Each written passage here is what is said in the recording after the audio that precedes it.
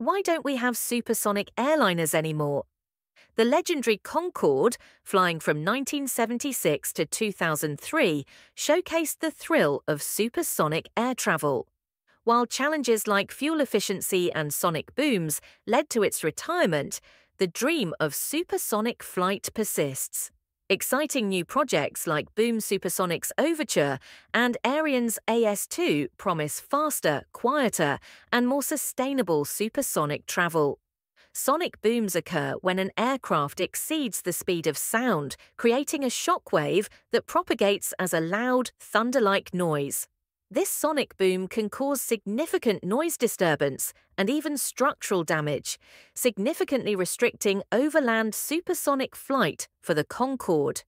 Today, innovative companies are pushing the boundaries of aviation with their ambitious projects. These next-generation aircraft are being designed with a focus on sustainability and passenger comfort, aiming to address the limitations of the Concorde, including the challenges of sonic booms. With advancements in technology and a renewed focus on environmental responsibility, the dream of affordable and accessible supersonic travel may soon become a reality. So what do you think? Should the government have kept Concorde flying?